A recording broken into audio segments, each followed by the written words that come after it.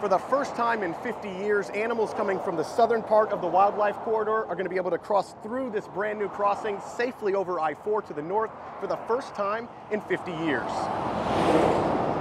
The Osprey unit of the Hiloche Wildlife Management Area is 6,000 plus acres of pristine Florida wilds. Pine flatwoods dominate the landscape.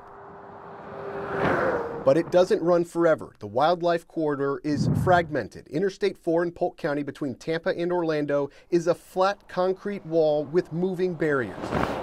The number one killer of Florida panthers are vehicles, and I'm looking at I-4 right now, and there's no way you could cross that unless you're a super lucky panther or bear. Absolutely. You'd have to be very lucky. You'd have to maybe 2 a.m. and there's maybe the traffic dies down. You might get lucky, but it's certainly not worth the risk. This map shows daily traffic at the new crossing, 106,000 vehicles per day. The blue here is the M34 bear telemetry data. Brent Setchell is an engineer with FDOT and District 1, leading the charge to retrofit old roads and new ones with wildlife crossings. Nothing is random about where they are installed. And your data has shown you that some bears have already walked up and down the interstate looking for a place to cross but couldn't? Correct. Yep. The M34 bear wandered, right down the power line easement there, couldn't find a way to get across I-4.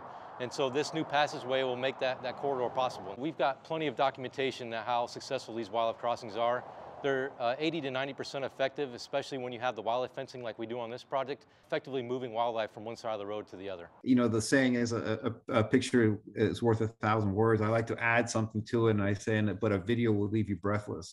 William Freund is the president of the fStop Foundation. Founded in 2015, the nonprofit uses motion-activated trail cameras to educate politicians and citizens about the importance of protecting all animals in our state, but especially the Florida panther. Panther's an umbrella species, so there's a tremendous amount of other wildlife that if we allow the panther to survive, the panther to thrive, everything else is going to come with it. And so if we're able to preserve enough areas for the panthers to thrive and to grow out of the endangered species list, we're actually ensuring a future for us as Floridians as well. Biologists working with FDOT and the fStop Foundation captured this now famous dancing skunk. The power that has in places like Tallahassee or, any spot where it can really touch people's hearts and they can see the importance of this. Trail cameras near the new crossing haven't captured any panthers in the area yet. The whole goal for the Florida panther is to create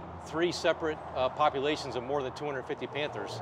And so right now we have one population that's less than that. And so our goal is to try and promote that growth. And the only way we're going to get that is to allow them to migrate northward. And so this crossing will help achieve that. In Polk County, Mike Paluska, ABC Action News.